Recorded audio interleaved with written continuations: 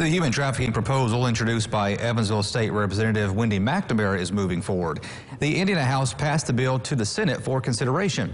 According to the National Human Trafficking Hotline, in Indiana, there are 140 human trafficking cases reported in 2020. That's an increase from 95 in 2017. Currently, Indiana law requires Hoosiers 15 years old or older at the time of a trial to physically testify in court. This bill would allow victims 14 and younger to record video statements instead. It would also close legal loopholes and enhance penalties surrounding human trafficking.